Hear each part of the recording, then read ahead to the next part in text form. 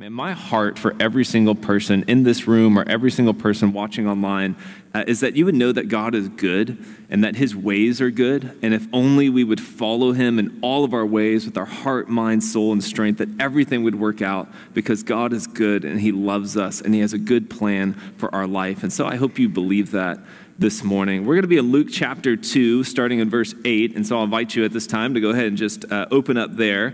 And as you're doing that, I have a question for you, a reflective question for you, and that question is, how do you deal with the unexpected?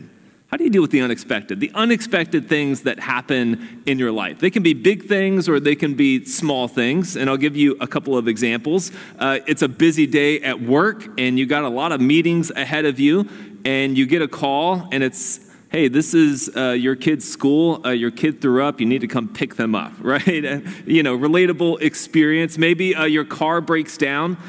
Maybe you get sick in the middle of a really busy season. Interruptions or these unexpected things that happen in our life can also be bigger, more serious.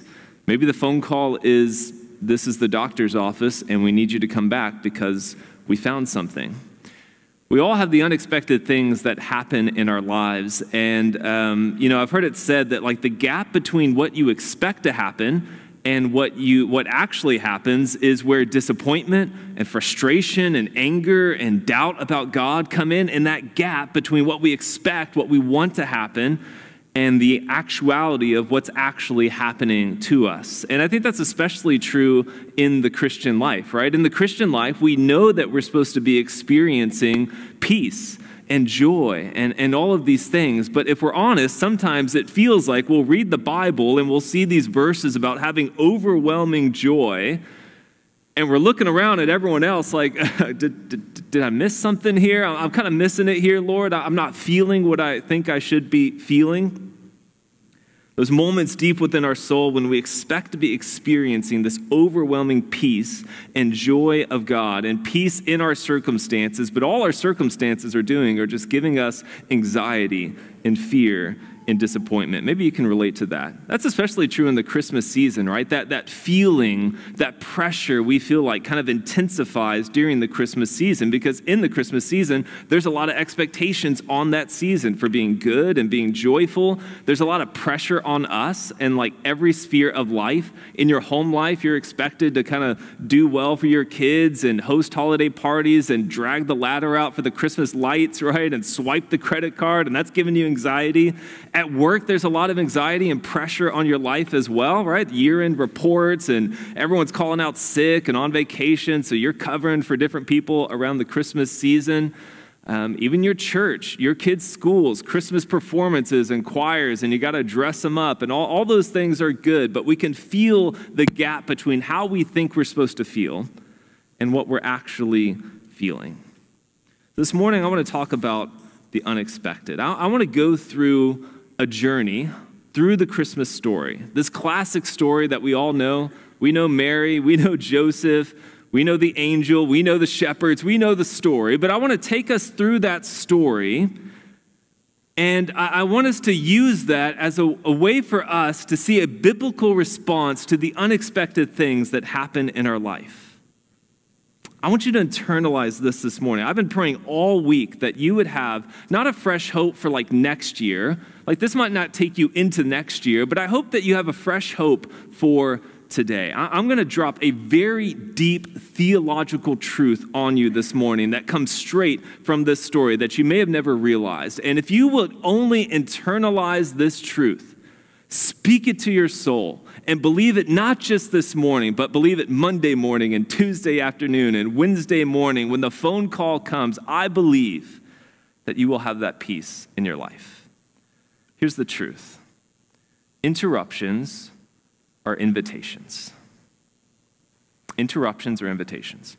I think most people, if we're honest, when we think about experiencing the peace of God, we picture ourselves getting away from the chaos of the world, away from our schedules, away from our calendars, into that quiet place with God so that we can go find that peace. And I think that's true, right? Even at our church, we have a spiritual rhythm of starting our day with God and making sure that we are starting and being alone with him. So there's a lot of truth for that.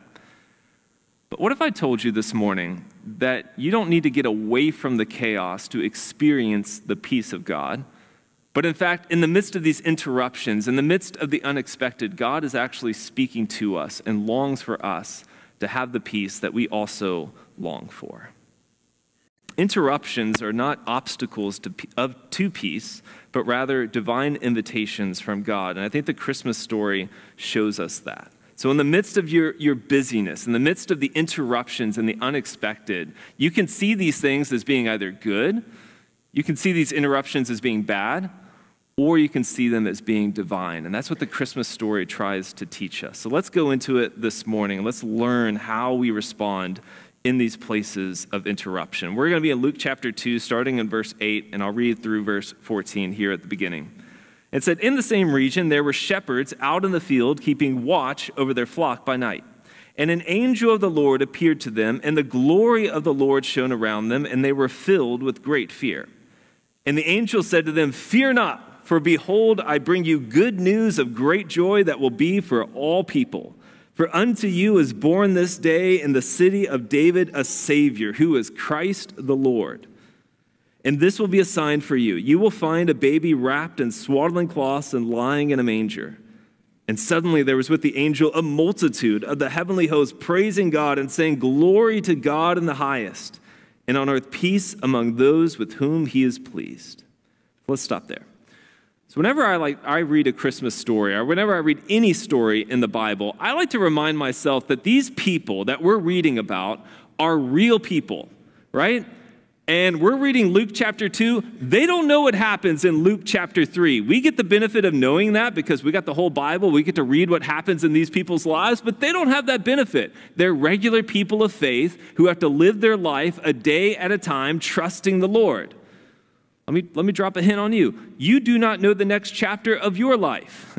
You don't know what happens next. And so as we read these stories, as we read about shepherds and Mary and Joseph and these people who have the divine encounters and interruptions in their life, it's good for us to look at how they respond as people of faith, because we are also people of faith. These are real people, and they have something to teach us this morning.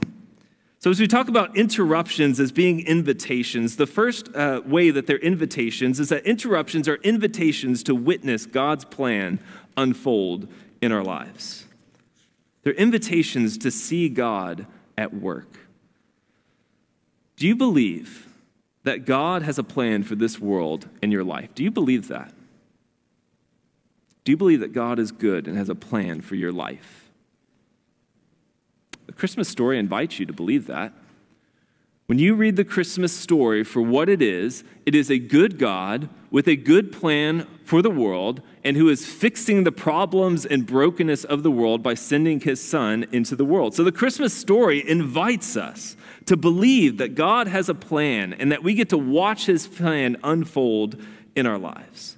Picture it, right? Picture this story of these shepherds. Midnight settles over the field. It gets dark. They're settling in for like the night shift of shepherding world, whatever that looks like.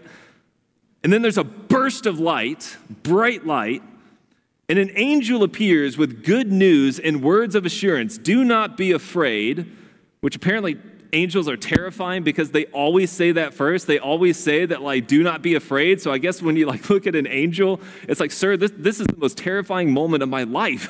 Do not be afraid. But all of this puts the shepherds in the proximity to a divine plan. And there's a divine message. Don't you see it? God on his throne tells his angel to go tell these shepherds a message. I bring you good news of great joy that will be for all people. For unto you is born this day in the city of David a Savior who is Christ the Lord. Most of us don't like interruptions, if we're honest, right? We have a plan. We know where we're going. We know what we want to do today. And interruptions are deviations to that plan. I think about the shepherds. I don't know if there's a shepherd's 5-year plan. The shepherd's got the 5-year plan. This is not in the 5-year plan. Like, let me be honest with you guys, in like the most loving and warm way possible, like God laughs at your 5-year plan. Like, I'll just be honest. He loves you. God laughs at the 5-year plan. But in fact, interruptions are invitations for the world, or for us to see God's plan unfold in our life. I think far too often we get so caught up in our plans, our goals, our preferences that we don't even notice what God is up to right now in our life. But God's MO, his method of operation, has always been to work through the unexpected. He works through unexpected people, like Mary. Who would think that God would use Mary, this like poor peasant virgin woman, to be the mother of the Savior of the world?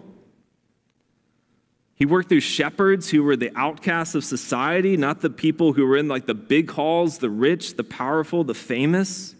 God always works through the unexpected. And when you look at through the Bible, all through the Bible, the places where you think God is going to work, he ain't working there. And the places where you think he's least going to work, that's where God is working. I wonder what that means for your life as you think about the places where God is working. If you're going to be a happy Christian, you have to expect God to work through the unexpected, through the interruptions. I like to say it this way: to plan is human, but to interrupt is divine. And we have to remember that. God is God and we are not.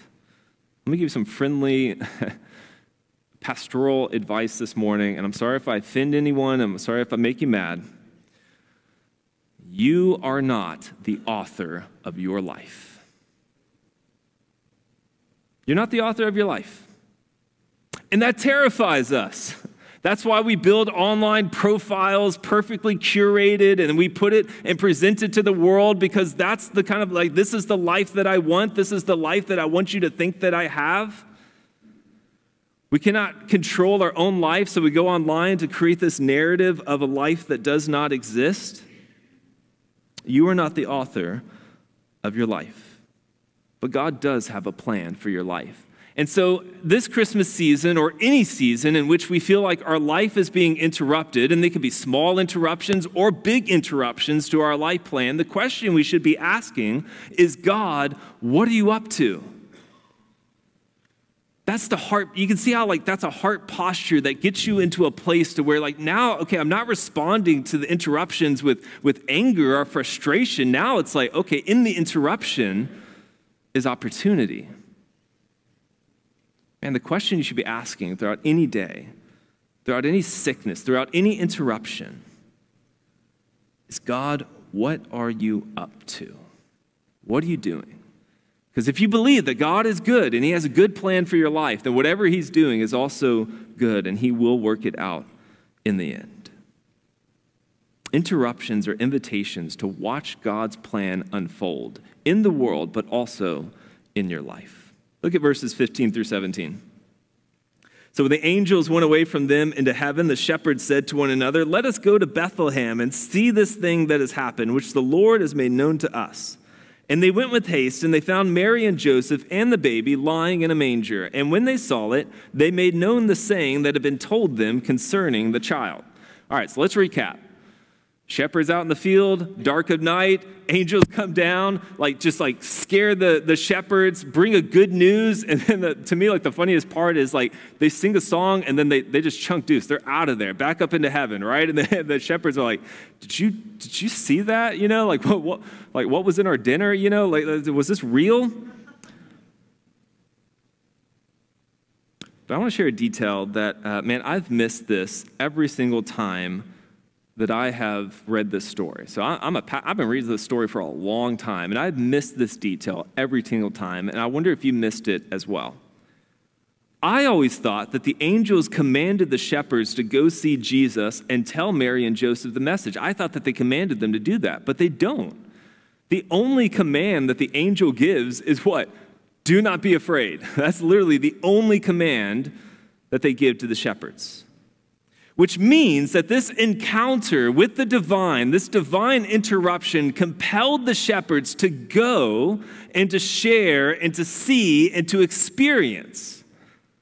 So interruptions are not just invitations to witness God's plan, but to become active participants in his plan by responding to it with love and compassion. Interruptions are invitations to respond with love and compassion. Every single one of these characters in the Christmas story, whether it's Mary or the shepherds or the wise men or Joseph, they respond with obedience and love and compassion. What did Mary say? Like, she hears this fantastic news and she's like, okay, that wasn't a part of my plan, but how does she respond? She says, I'm the Lord's servant. And the shepherds, they go. To me, the funniest part is they leave the flock, which I guess the flock's going to be okay for a couple of hours, right? So they go and they check it out, and then eventually they come back. The point is that they respond enthusiastically and joyful. They don't just watch the plan unfold. They become participants in the plan. Let me give you what I think is like a cool maybe example of that. There was a heartwarming story like a couple of years ago where there was a grandma who was inviting her like grandkids to Thanksgiving dinner. I don't know if you remember, it's a viral story that came out a couple of years ago. And she texted this one of her grandkids, and she gave the details for the Thanksgiving dinner, you know, like 5 p.m. at my house, you know, we're having Thanksgiving and, or, you know, turkey and cobbler, whatever it is. And the reason the story went viral is that message landed in the inbox of a 17-year-old young man who was also in her city, who was not her grandson. So it was not her grandson. And so it landed in his inbox, and his name was Jamal Hinton. And like true story, he responds with a picture of himself.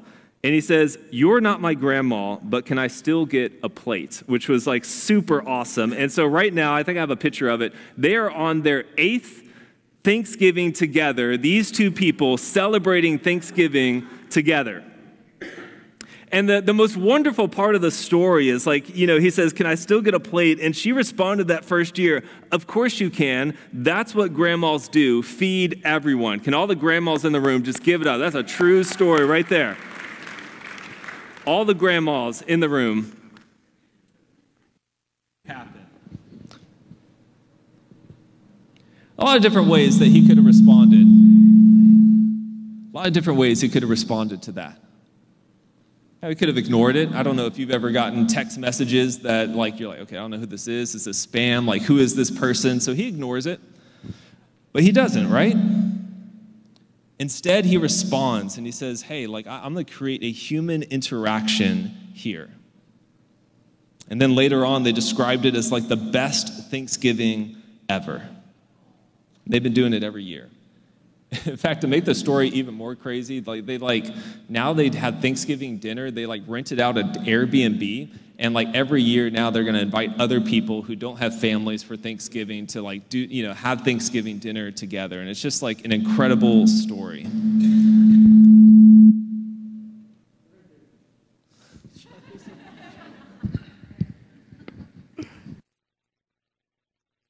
It's a good message, got to be heard, you know? Interruptions are invitations.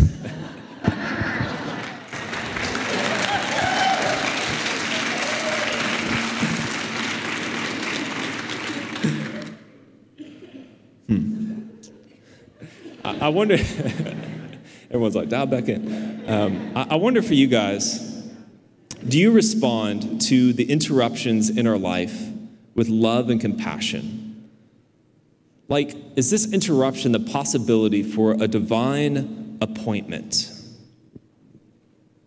How do you respond to interruptions? Frustration, anger, clawing back of your time and focus? When I look at Jesus, one of the things that I respect about him the most is that he was never irritated by interruption. Never. If anyone had a place to be, it was Jesus, right? I know you're busy. I'm busy. We got places to be. If there's anyone who has a place to be, it's Jesus. And yet every time he's on his way somewhere, he couldn't go 2 steps without people pulling at his cloak or literally blocking his path. Like, heal my grandma, heal my sister, my servant is sick, whatever it is, people were literally blocking his path. But here's what's crazy. Whenever Jesus talks to those people, it's as if like those places in front of those people were exactly where Jesus was meant to be. And even in my own ministry and life, I love having a lot of responsibility. Like, I like that. Maybe you do too. It's good to have a lot of responsibility and be in charge of a lot of things. And that's a part of growing up. It's a part of maturing. And so that's a good thing. But what I don't like, and this happens a lot, especially outside of my like immediate family, is that oftentimes people will come up to me and the first thing that they'll say is, I know you're busy, but. Ever get that? A lot of you, when you come to me on a Sunday, I know you're busy, but. And I get it, right? I walk fast, and I get to the point fast, and when I tell my team to do something, I expect them to do it fast. Like, I get that. Many of you are the same way. We want to get stuff done, and we want to do it right. But listen, I want you to lean in. I want you to dial into this. When I die, I do not want to be known for being busy. I want to be known for being loving. I want that to be the legacy of my life. I just want that sentence, just put that on the screen. I want that to sit there for a second. When I die, I don't want to be known for being busy. I want to be known for being loving. Just look at that.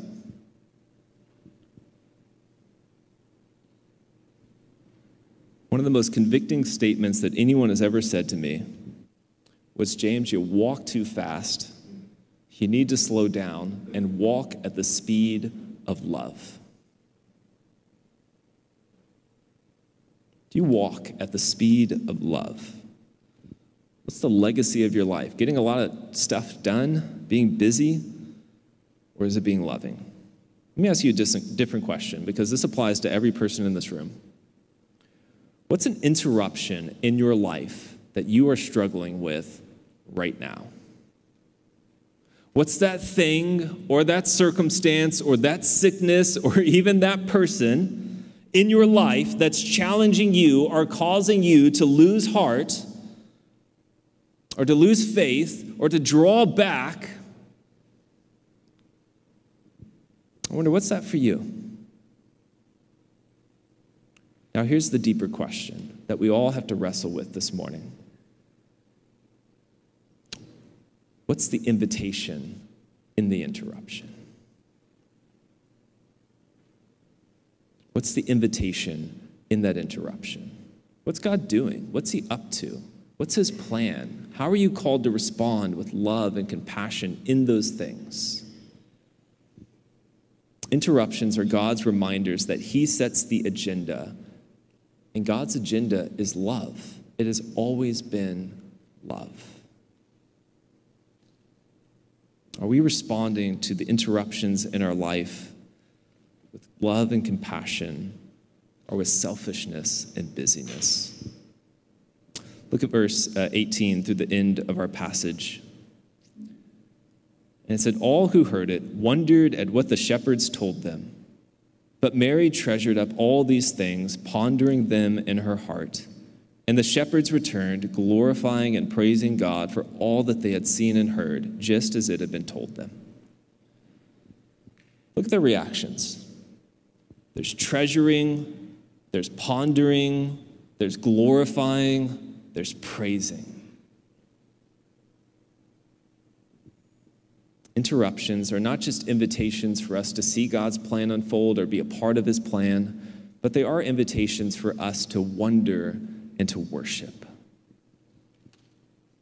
Look what Mary does. Amidst all these interruptions, all of these unknowns, like pregnancy is scary enough when you expect it to happen, but then like when you don't expect it to happen. But in the midst of all of that, it says she treasured up all these things in her heart.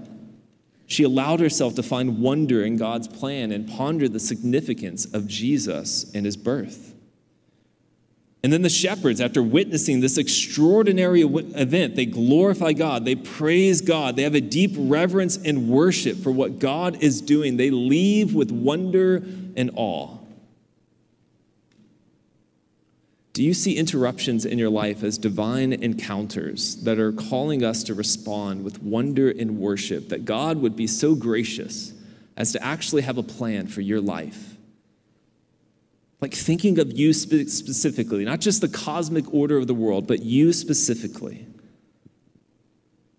How do you respond with wonder and worship? Let me give you just 3 practical ways that you can do that this morning. 3 ways to worship your way through the interruptions of this season and of your life. Number 1, be open to letting God interrupt your plans and priorities. Be open to that.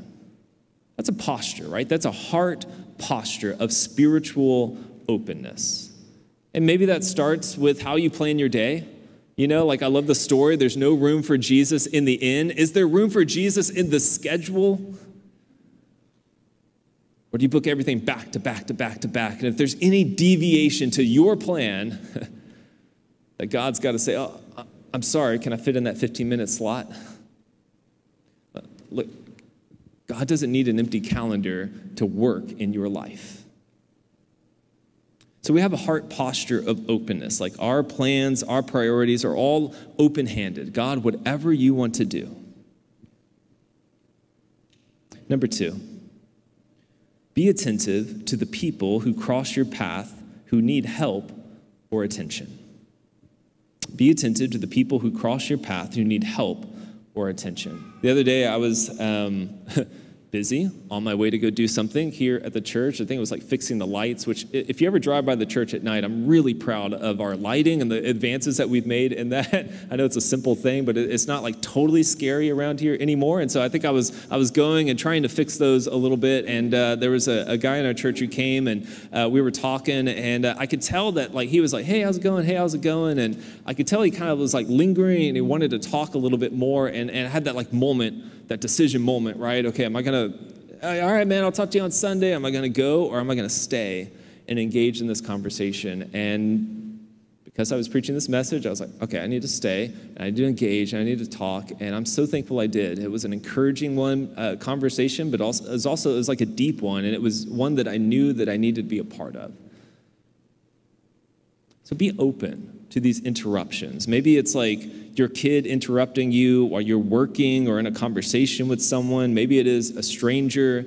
Maybe it is a family member. Like we all have needs in our lives, and the reason that God gives us one another is we're called to meet one another's needs. So be attentive to the people who cross your path who need help or attention. And then number 3, rejoice in all circumstances because there is always a reason to rejoice. That's the gospel. There's always reason to rejoice. Like God can work in the mess. He's been doing it since the beginning. God can work in the mess of your life. There's always a reason to rejoice. Even if it's sickness, even if it's an interruption in your day, even if it's an interruption in your plan, didn't get into that school, didn't get that job, got laid off from that job, family member sick, whatever it is. We don't rejoice for those things, but we rejoice in those things because we have a good God who loves us. You can worship in the midst of interruption. You don't need a quiet time to do that, though that's good, but you can worship in the midst of the interruptions of your life. So we draw to a close this morning. I want to take just a moment, just a couple of minutes to speak to any person who maybe is just down this season. I don't know what it is, but like December is just an abnormal month, and we're a lot more like contemplative in this month. Like January, you're going to be like going to the gym and getting your diet going, right, and like doing all that kind of stuff. But December is that weird kind of like, I want to think about my life right now. And so I want to speak to any person in this room who might be just down or doubting or woe is me because of something that you're going through. I just want to speak to you for a moment because I know it's hard to do these things. And so I want to speak to you that even though like we get interrupted and your plans get interrupted and your health gets interrupted, and your finances get interrupted, I remind you that like God is never interrupted. God's never caught off guard. God's plans are never thwarted. God's never thinking like, oh my goodness, what am I going to do now in this person's life? He always knows. God is never interrupted. And I know that I can say that, and it's one thing for me to say that, but I want you to visualize it. And so, man, I saw something that I think just like, man, if what I'm saying can be materialized or seen in a picture, it's going to be in this picture that I'm about to show you. So I'm going to throw this picture up on the screen, and I just want you to look at this picture. So this picture is a visual representation of every cross-reference in the Bible. So if you're not familiar with what a cross-reference is, it's basically whenever you're reading a verse and there's like a little letter at the end of that verse, and then you go down to the very bottom of your Bible, or you click on the link on your phone, and it'll say like Psalm 14:5 or like Exodus 2:7 or something like that, which basically means that there's a part of the Bible that's speaking to or alluded to this verse that you're about to read and look at. And so this chart right here, this graph, this picture, is a visual representation of every cross-reference in the Bible. Every time a verse speaks to another verse or harkens back to another verse or looks forward to the gospel or to the future. And someone did the math. You know that subreddit, they did the math. Someone did the math. There are 63,779 cross-references in the Bible.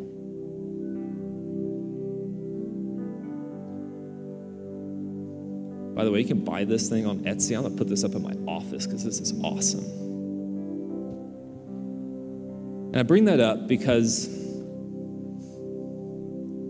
if God can work through the thousands of years that the Bible spans, and the authors, and the peoples, and the circumstances, and the world events, how much more so can God orchestrate and have a plan for our little lives? God is never interrupted. God is always interrupting for his good plan, but he is never interrupted. And I think we should especially be familiar and know that deep in our hearts in the Christmas season,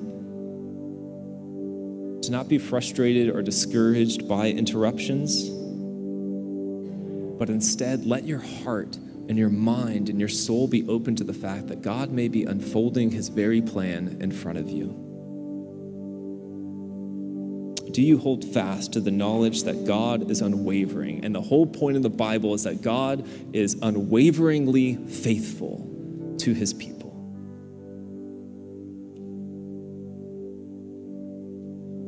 There's so many reasons for every person in this room to rejoice and trust the God of ages. So I don't know who you are this morning, but I want you to receive that deep within your soul. God's at work. He's doing something. He's always up to something good. How do you respond to that? You respond by being open yourself to the people around you, and you respond with worship.